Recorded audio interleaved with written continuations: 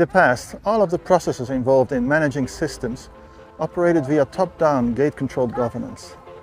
Today, they increasingly rely on collaboration rather than control, and as a result have become more responsive to business and technology changes. This fundamental change in systems management is necessary to achieve business agility, and it has had a profound impact on the digital architecture discipline. RCDA is CGI's digital architecture approach. It aligns closely with this new way of working, transforming the software, systems and enterprise architecture functions of organizations worldwide. Back in the days when markets and economies were more stable and changes came less fast and frequently, organizations could predict and plan their operations with reasonable accuracy. Upfront planning and architectural design were the norm for building a stable foundation for growth.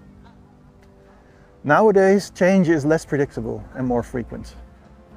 We live in a world where organizations need to continuously sense what is going on and promptly respond.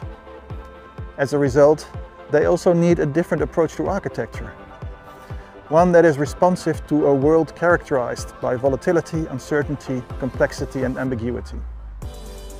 They also require an architectural foundation that is not a slab of concrete designed up front, but rather a continuously adaptive landing zone for innovation and new business features.